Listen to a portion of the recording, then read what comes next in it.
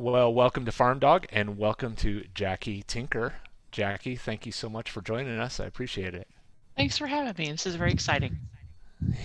Well, I'm excited to talk to you.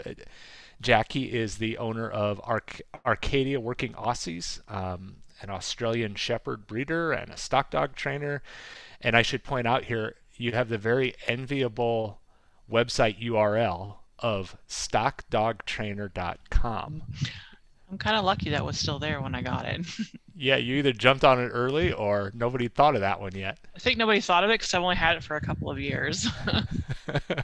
Oh, is that right? Wow. Huh? I know. I Uh, was really surprised it was still there. well, that's wonderful. So Mhm. everyone can just keep that in mind. Stockdogtrainer.com will take you to Arcadia Working Aussies and Jackie's business and Jackie's experience and history. Um, Jackie is also on the Stock Dog Program Committee of the Australian Shepherd Club of America, and we may get a chance to talk about that later Yeah. on. But first, Jackie, I just wonder if you could, beyond that very rudimentary introduction I just did for you, if you could just tell us a little bit about yourself and your history with Australian Shepherds, that'd be great. Okay. I met my first Australian Shepherd when I was 14 years old, and I really didn't think it was a very attractive dog. I was really obsessed with Golden Retrievers and German Shepherds and things like that, and I'd never seen an Aussie before. But I met this very wonderful lady who is my mentor to this day, Dana McKenzie, and she's really big in the Australian Shepherd working world. And she introduced me to the breed, and I fell in love with them because of their loyalty. They didn't run away because I had a little dog that liked to run away, and it drove me crazy. And their constant devotion to their humans, and then also that she worked her dogs on a ranch. So I got to see my first working dogs, and she actually gave me my first Aussie raisin, and that kind of hooked me in, and I got into trialing, and I was the first junior handler to put a working trial championship on an Aussie in the ASCA program, and that was it. I've had an Aussie ever since then, and now I have more than one. I took some time off in college to and raised a family for a while and took away time away from competition and training, but I've been back for the last 8 years now, so getting into it big time. And right now I have a podcast, The Instinctive Australian Shepherd, which we talk about working Aussies. I also have the website Working Aussie Source, and we could talk about that a little bit later when we're talking about looking for working Aussies. I train stock dogs at my place. I do lessons, which I prefer to do lessons over board and trains because I really feel like when you're training a dog, it's not just the dog that needs training, the handler needs training, and the dogs are great teachers. And if you do a board and train and you don't train your own dog, which is fine if you want to do that, but you miss out on some of that teaching and that learning from your dog. So I prefer to do in-person lessons, and I do camps and like 4 or 5 day ranch camps and stuff like that, host trials. Wow, there's a ton of stuff I want to ask you about all those things. Go Um, ahead. could I ask you just to pull your mic down and like point it just below your chin a little bit, just getting a little Is that even a little better? lower. Yeah, even a little lower maybe. How's that? There we go. Perfect. We're just All getting a right. little noise there. So Okay. um, now this person who introduced you to the Aussie to begin with, her name again was Dana McKenzie. Dana McKenzie, and um, did she introduce you to the Australian Shepherd in the context of uh, being a herding dog and doing stock work, or was it just as a pet companion?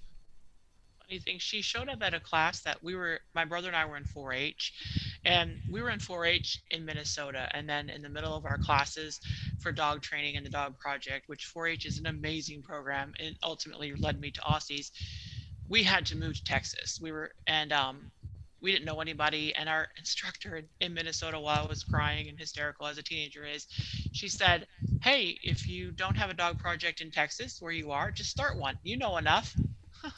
So I believed her, and I'm bold. I've always been bold. So we did start a little dog project in Texas, and we opened up our little class to anybody in the town. And she showed up with her Aussie, and a friend showed up with their Aussie.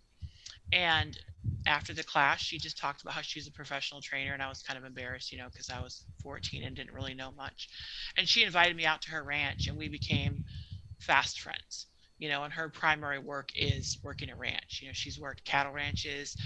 She was one of these amazing women who worked on cattle ranches alongside all these cowboys, and she would live out in the middle of nowhere with all these cows, taking care of them and working her dogs with the cows. And we just have been fast friends ever since. Okay. Oh, that's excellent. Yeah. You mentioned that you weren't all that impressed with the looks of the Australian Shepherd. I thought And, they were ugly, actually. is that right? Yeah. Now, do you still kind of think that, or have you learned to No. appreciate Oh their my look in a gosh. different way? I found when raising the dog that Dana gave me, um, she attached herself to me immediately. And I thought she was a nice dog and everything. But then a couple weeks into it, and she looked up at me with those eyes, and then your souls kind of connected. Our souls kind of connected, and she was the most beautiful creature on the planet ever since then. And I just love Aussies. I think they're beautiful. So it's just that, Yeah, when you've never seen something before, oftentimes you're not attracted to it or you don't know what it is. right. But the Australian Shepherd does have kind of a unique look, which I think is what endears it to some people and why they've become so popular. Even as Yeah. companion animals. Yeah. Yeah, the Merles with the blue eyes. Everybody wants one of those, right? So, Right. which Right. is funny because I don't have a Merle. I have all solids, all blacks and one red. Tell me a little bit about the Australian Shepherd and its virtues as a working dog. Maybe if you know a little bit about the history of the Australian Shepherd, you can go back and give us some of that too. Yeah. How did it become to be so associated with American ranches? Yeah, and it's contrary to the name Australian Shepherd. They didn't actually come from Australia. I think there's different stories about how that happened, but they came over with Australian sheep, I think, and that's kind of what they were associated with, were the sheep from Australia. They actually came over with Basque shepherds who were from Spain-ish area near Spain. So the Australian part just really doesn't fit at all. But they're actually American. They were developed in the American Southwest, California, Colorado. That area is where they were developed. It's not a very old breed. The breed is, I think, about probably 100 years old. The breed registry, ASCA, has only been around for, I believe it's 65 years now. They were registered with National Stock Dog for a few years before that, but it's a very young breed. And they originally started out as working dogs on working ranches, and I think their unique color, the merles, really kind of stood out to people. The Native Americans called them ghost dogs because of their blue eyes, and they had some history there in the Southwest. But they just started working ranches and a lot of cattle ranches. And back in the, I started in the 80s, late 80s. Aussies were one of the more premier cattle working breeds. Border Collies were still sheepdogs primarily back then. They were starting to make their transition at that point to being cattle bred dogs. But Aussies really were able to handle cattle.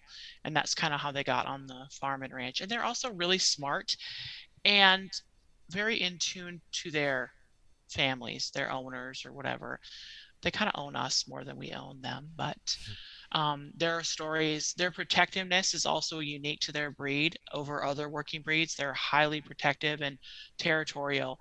And there was a story, and I don't remember who it was, if it was Jay Sizzler or not, but that there was a guy that went around the rodeos and stuff, and he would tell people he'd put a $20 bill or a $100 bill in the back of his truck, and he'd put his Aussie in the truck, and he'd say, if you get the money, you can have it. And nobody ever got the money, and they were hauled around to rodeos and were there to protect the gear. That was part of their job, and that's what they were valued for. And unfortunately, it's a struggle now because people don't value that in a dog. It's not desired in a dog to be protective anymore. Dogs aren't expected to be more than dogs and not protective at all. And so the people with Aussies that don't really understand the breed really struggle with that because it's been bred out of some lines of it, and people are breeding it away from it more and more all the time, this protectiveness.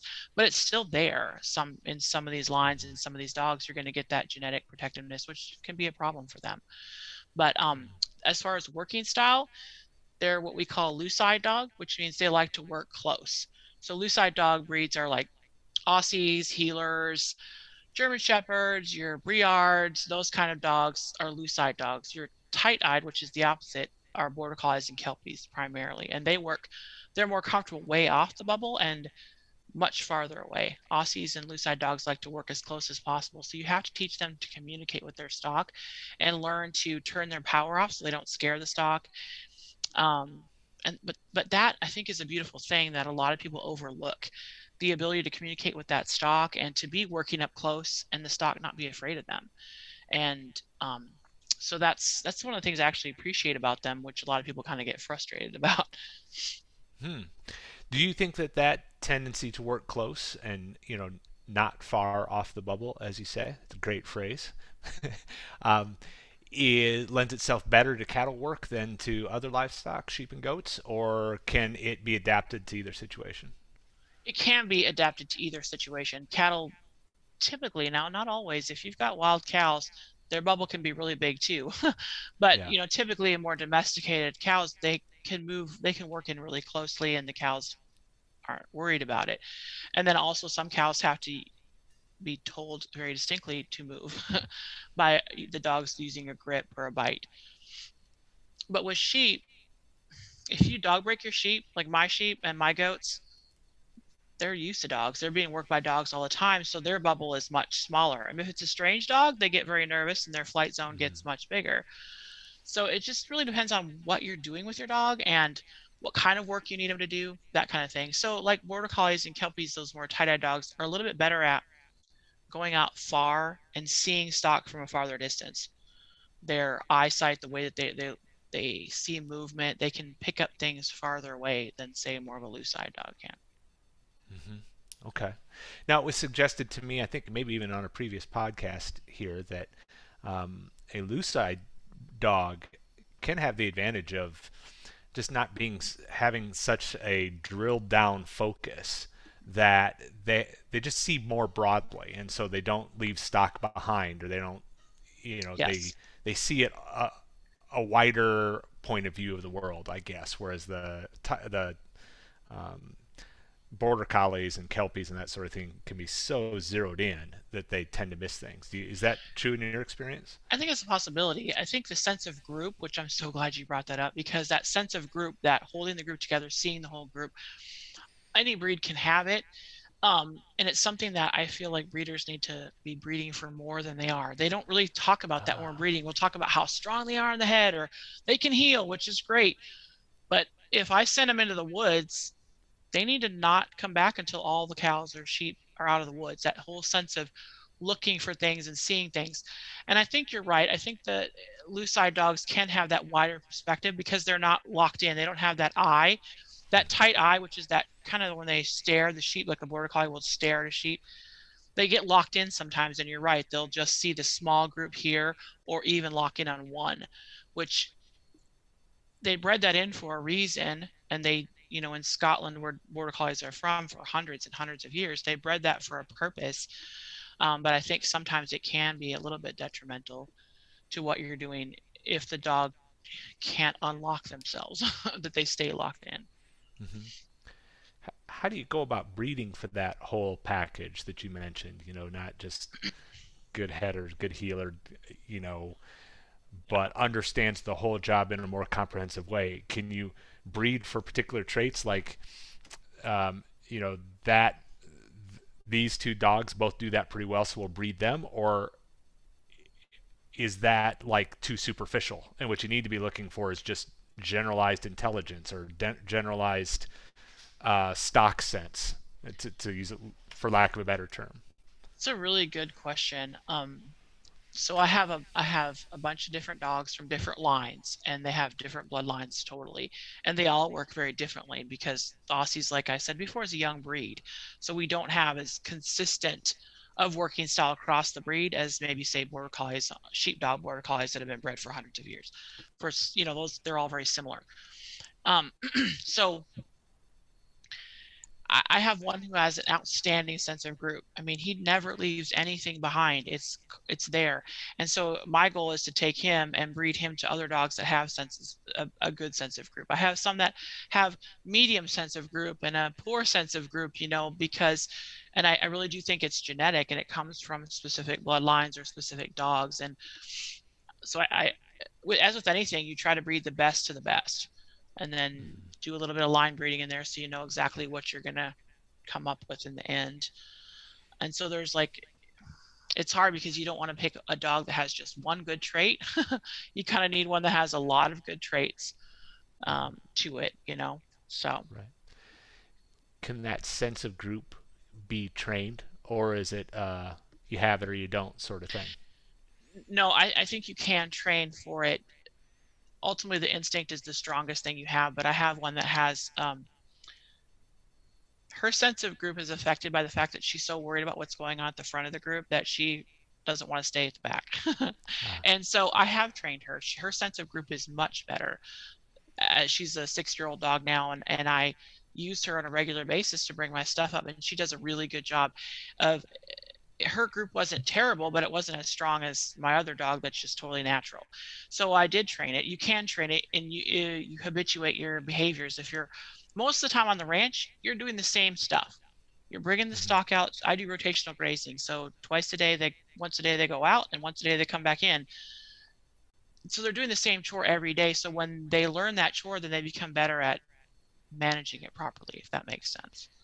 Yeah, okay. So if you're sending them daily to do a chore that requires a strong group sense of group, then just naturally they're going to become pretty good at that just by With the sheer train, well, not repetition. naturally, but with training and Yeah, experience. The more experience you get your dogs, the way better, obviously, your dogs are going to be.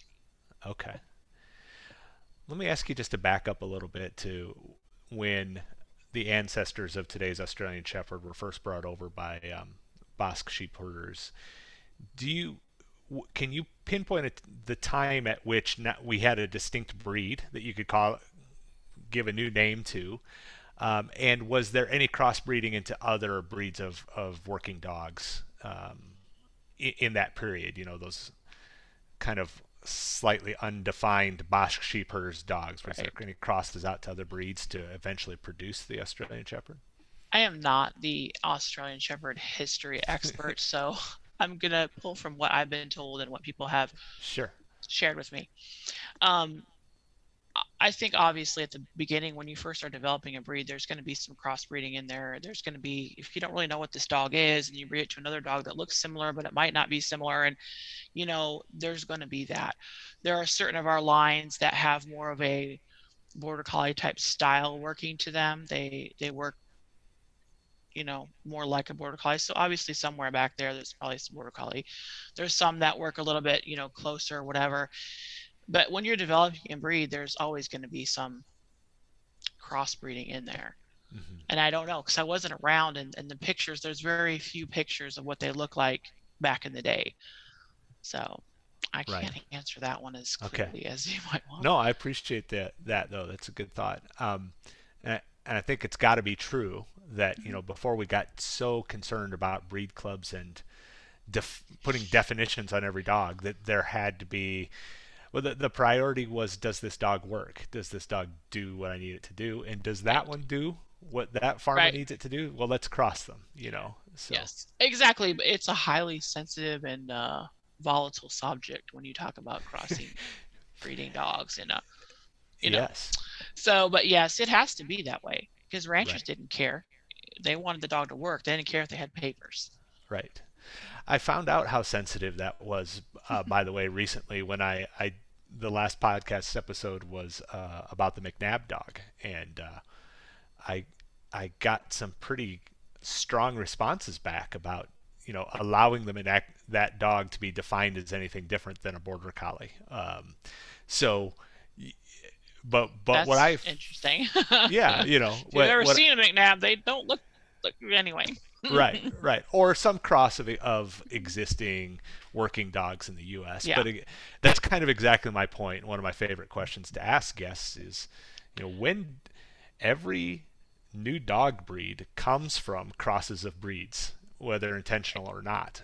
Right. So um, when does a dog come into its own as a defined breed? And Yeah. Well, when you get a bunch of people together that create a breed standard, I think, that say right, this is what they have to look like, this is how they have to act, and then they start registering them. and then Hmm. putting criteria on it. With ASCA, the Australian Shepherd Club of America, which is the largest breed club in the world, that's a single breed club. And it's a registry as well. So it's not a breed club that's like, say, part of AKC, it's its own registry. We have the most stringent rules of anyone for breeding. Every single dog has to be genetically tested to verify the parentage. So that's when, that started, I don't know how long ago, but um, that's when you start having the defined definition: no crossbreeding, no outcrossing. This is where we're going to be. This is our breed. We have enough Hmm. foundation. Part of the problem is you need to have enough foundation stock as well, because you'll eventually run into a tree that doesn't branch anymore if you don't have enough foundation stock to start with. Right. So, and there's a breed also called the hanging tree dogs. I'm sure you've probably heard of Yep. them.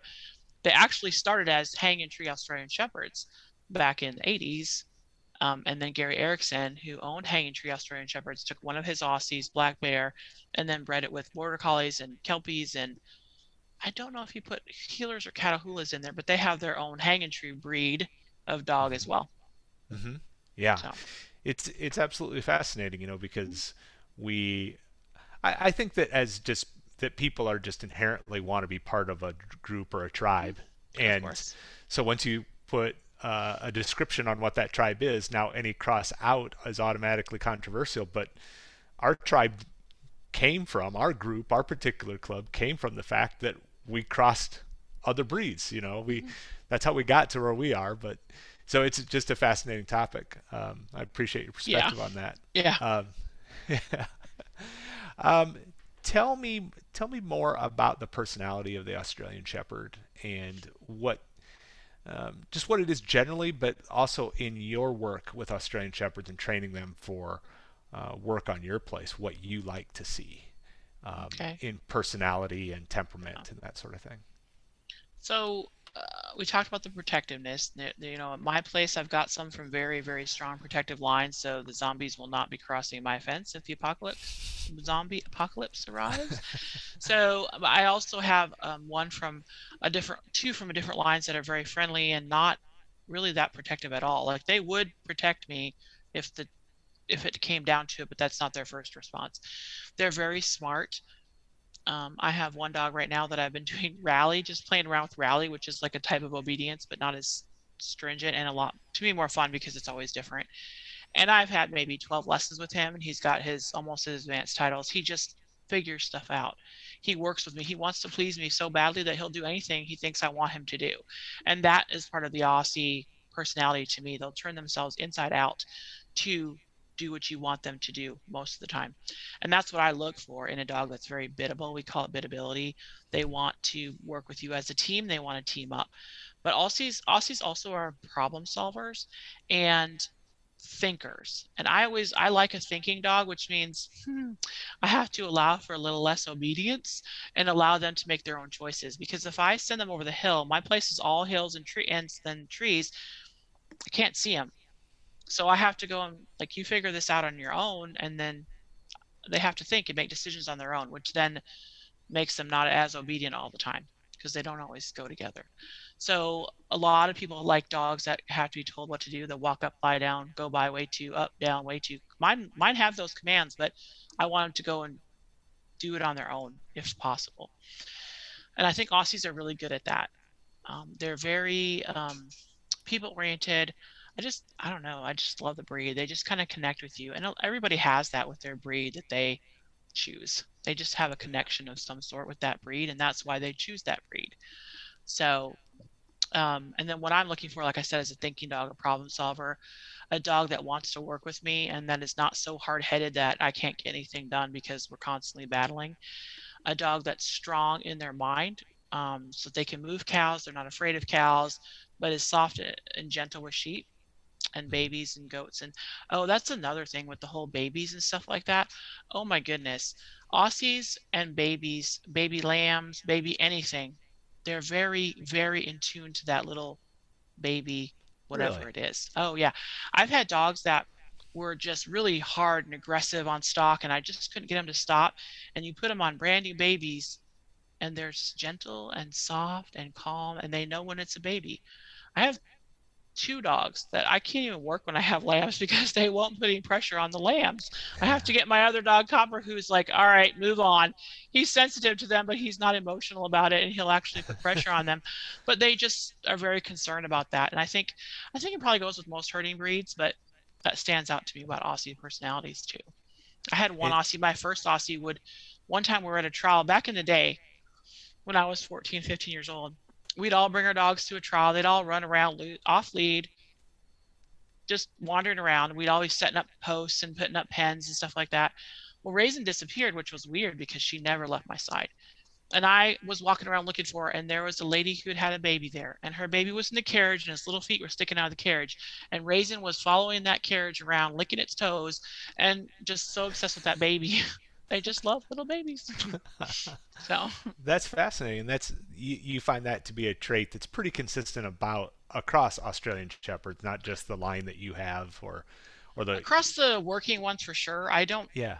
deal a lot with the other lines within, within the stock. Like if it's not a working line, if it's not working bred, they typically don't work stock. I mean, I help people handle Aussie issues in general, but so yes, I would say that. And I've also had Malinois out there that were the same way, that and German Shepherds that are the same way with babies. So it may just be across herding breeds too. Okay. Huh.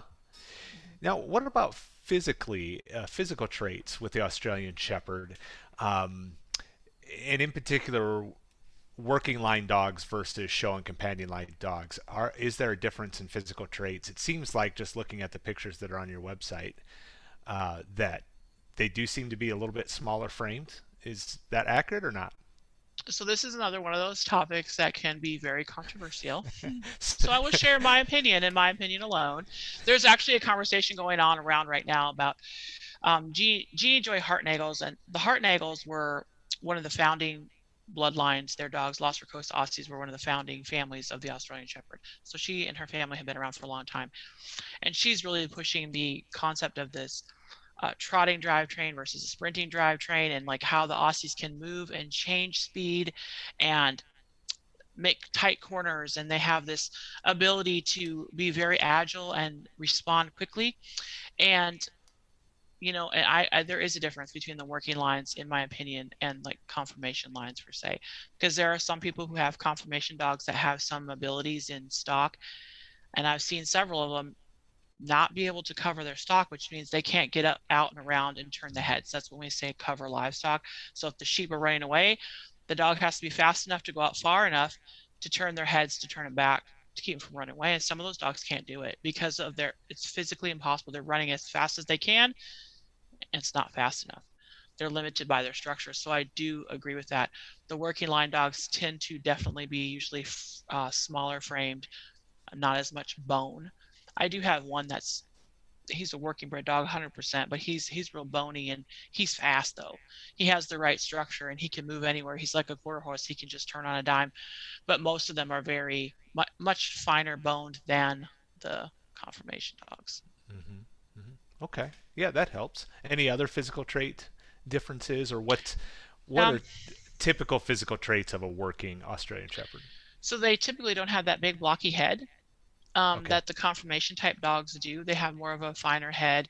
They fit the breed standard. When they have a defined stop, which is that section where their nose and their forehead Right. meet. Um, I kind of think it mostly has to do with, typically they have different coloring as well. So you'll see I call them old style blue dogs, where they have that really dark blue, not as the light. The conformation dogs tend to have that more light, fluffy, more white on them, typically. Although I have a working bred dog, Copper, who has a full white collar, and he looks like he's just beautiful. I mean, he's Hmm. beautiful, but he's got a lot of hair too. So it can vary. There's a couple of lines of working Aussies that have a lot of hair, but a lot of the working Aussies don't have as much hair. Some of the dogs from way back when, their hair was shorter and a little bit more slick, not as fluffy. Hmm. So I think those are pretty much the main things there. And Okay. you can tell lines, other ears too. Sometimes the working Aussies don't always have that flipped over perfect ear set. Some Uh-huh. do, but they don't always. They have that more, like we call it, the flying nun ears, where they kind of go out and they fold down a little. Sure. Some on working lines have some prick ears too, which is not it's a fault. It's not a breed standard thing, but some of the lines do have ears that stand up. But Hmm. those are some of them. You can't always tell by looking at a dog, but generally you can, but not always. Right. And what about that characteristic Australian Shepherd tail? Kind of The the dog's tail. short bobtail. Now, is that typically a natural thing, or is docking a common practice among Yeah, Australian typically Shepherds? it's not natural, although Aussies can be born with a natural bobtail. And it Okay. can come in a variety of sizes from the what we see as the normal like docked look to and it just looks like they have a tail without the tip on the end of it. That's kind of how you can tell if it's a natural bobtail unless they dock it. But I see. typically docking is done. I mean, I don't breed a lot, but I've never had a litter that had a natural bob in it, so it's not very common to get natural bobs. So we dock. That's how they do it, and I don't remove dew claws anymore on my puppies, but I still dock tails, and then I imagine we'll be moving away from that soon eventually. A lot of agility people will keep these tails on because they feel like it helps with the movement and the turning and everything like that. Oh, really? Okay. And then in some country provinces in Canada and some countries in Europe, it's illegal to dock, and we can't even send over docked dogs to certain countries in Europe. Is that right? Okay. Yeah, so it's a practice that is frowned upon by a lot of people, not a lot of people, but a growing number of people. Hmm. Hmm. So, Okay. mhm. If I were, so I raise mostly sheep and goats, which are folks who have listened to several of these podcasts will know that this whole podcast is a bit self-serving because I'm looking. I want to get my first herding dog puppy, and I'm just like gathering information. And so I raise primarily sheep and goats. Would you talk me out of an Australian Shepherd No, for no? never. I would Tell never me more. talk you out of because I have cattle. I have a small group of cattle, but most of the work I do is sheep and goats. And I think I have looked at some of your other, I don't know what you call them, sister sites or whatever, because you Yeah, do that whole goat and sheep rental thing, right? correct. Yeah. Yeah. So an Aussie can do that just as well as, a border collie or a kelpie or whatever. I like Aussies. Like I've talked to you about my personality. The personality just fits me. They're kind of, I don't know, type A personality dogs, and I'm a type A personality. So we get along really well. High energy, high drive, really, let's do it. We're up for anything. Hmm. So most of my stuff I do rotational grazing, so it's kind of what you're talking about doing with the moving of goats and sheep around is rotational grazing, and my dogs do a great job doing it. And I just got some Nigerian goats. Uh-huh. I'm not sure why, but I did, and I love them. I didn't think I would love goats, but I love these little things, and they're just so little. But goats are like herding cats sometimes. Yeah. They kind of go where they want to go until you dog break them, and once you dog break your stock, that's the most important thing when you get a new puppy or dog, that you have dog broke stock to train on, because it can really mess a young dog up if the sheep are fighting or running or not grouping together when they first start. So you might want to find somebody nearby that has an Aussie or Border Collie or something that can dog break your sheep. Right. I would encourage you, if you're getting a loose-eyed puppy, to get it dog broke by a loose-eyed dog, because the sheep act differently with tight-eyed dogs and loose-eyed dogs. Okay. They don't. I don't know. I'm seeing different. When I see Border Collie sheep that have been worked by a Border Collie at our trials, they act differently than the ones that have been worked by an Aussie. So Okay. I'm not exactly sure what to attribute that to. I have some theories, but I don't want to make anyone really mad if I say the wrong thing. So, Gotcha. but no, I wouldn't Gotcha. talk you out of it at all, because we do that every day. That's what I do. And I'll use two on my little goats, my Nigerians. I used two for a while because they just went everywhere. They were like water. They Yeah. just slipped through everything and just went everywhere. And now they're really getting with the program. Um, Okay. it doesn't take very long to get them with the program either. Sheep respond really well to a dog working them. Okay. It's natural. It's natural Yeah. for them. I think it's as instinctive as dogs working sheep, sheep being worked by dogs.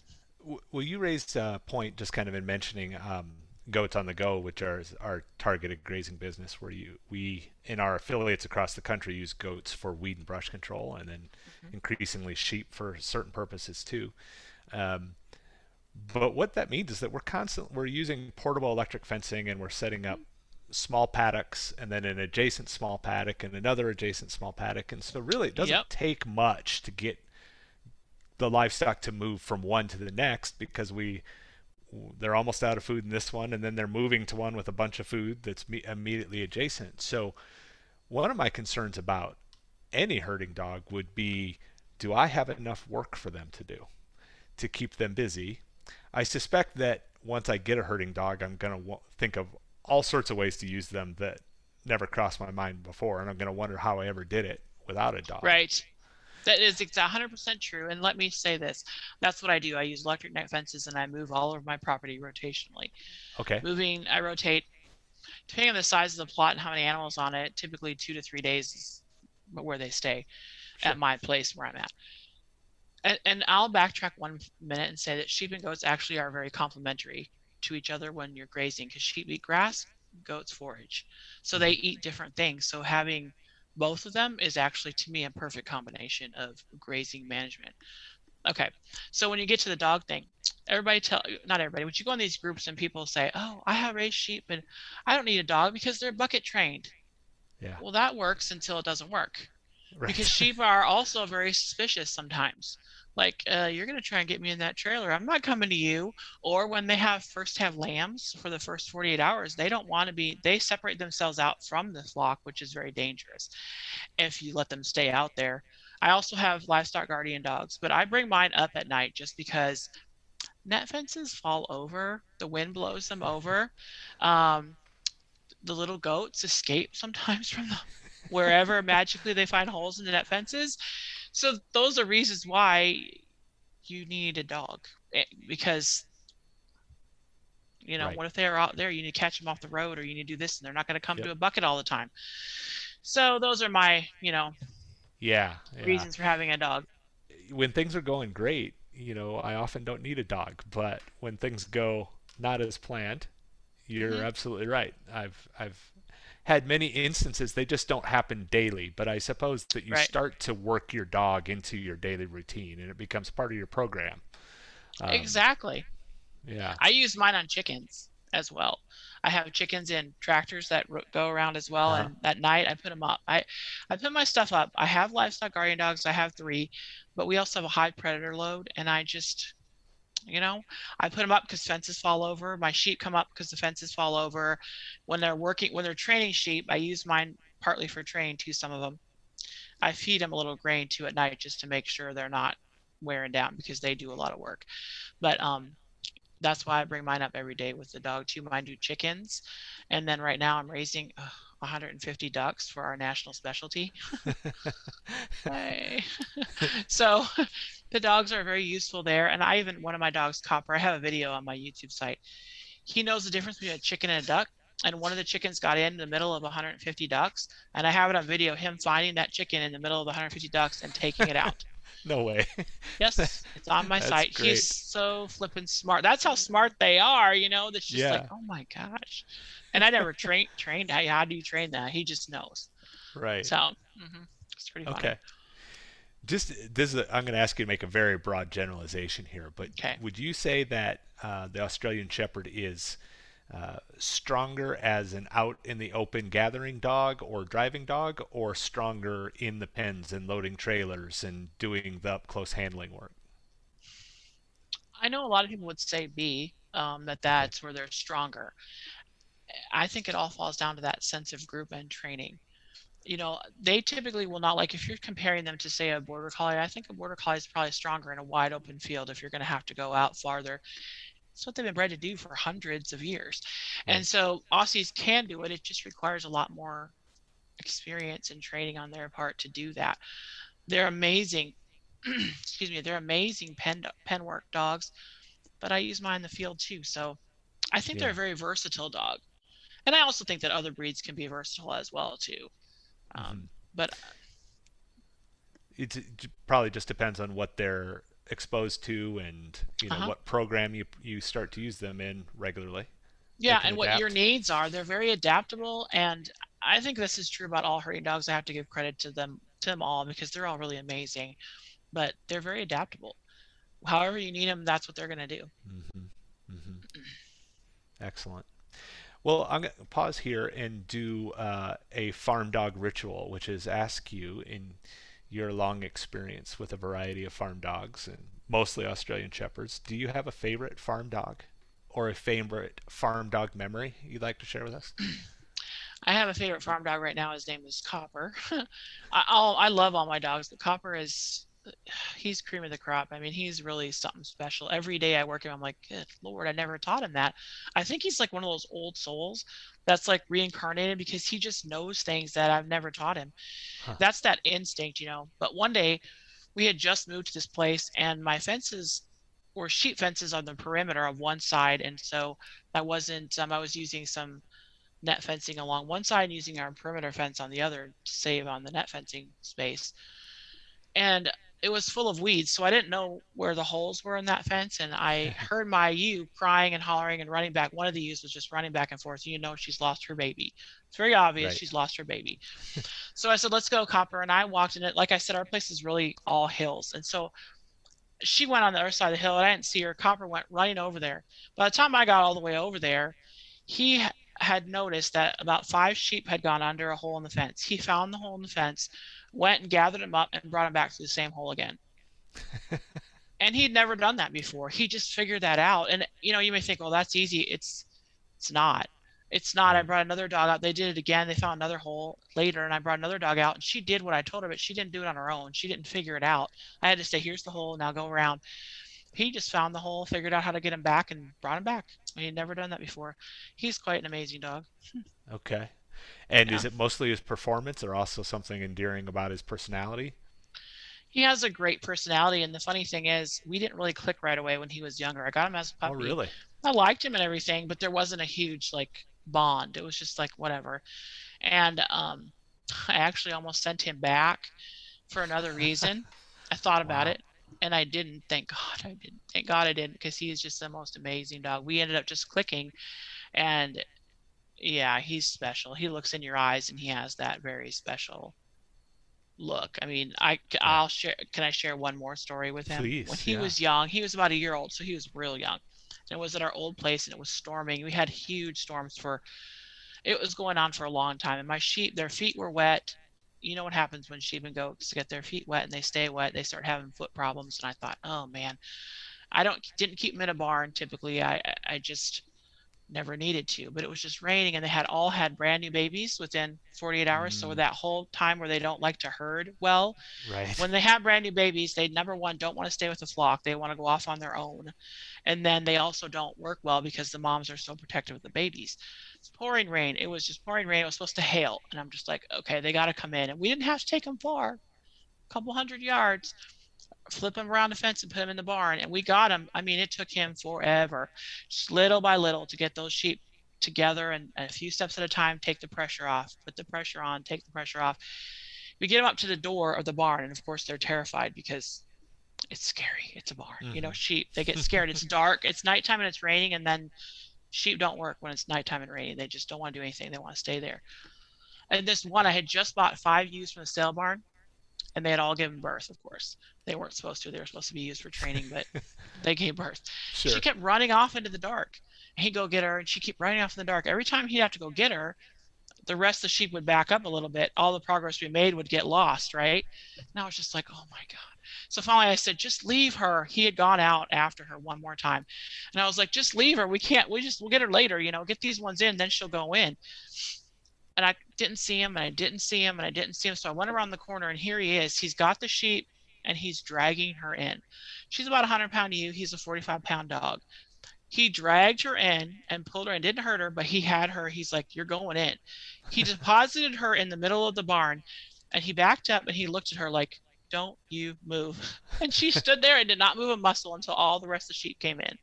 But I thought that was just, you can't teach a dog that. You know, he didn't Yeah. leave a mark on her. He didn't hurt her at all, but he's like, you're coming in here. It was Huh. really neat. He's a neat dog. That's great. So I think the next logical line of questions is you breed also, correct? Mm-hmm. And so our audience is now is dying to know, do you have any puppies out of copper coming up anytime soon? Mm-hmm. There's actually a litter due any moment, like any day now. So I think they're all spoken for though, sadly. Okay. Okay. Well, this is a great time to plug stockdogtrainer.com if you would like to Yeah, contact Jackie about getting on the waiting list or getting in line for the next litter. litter for copper. Yeah, Yeah, yeah. he's special. Jackie, tell me about your philosophy as a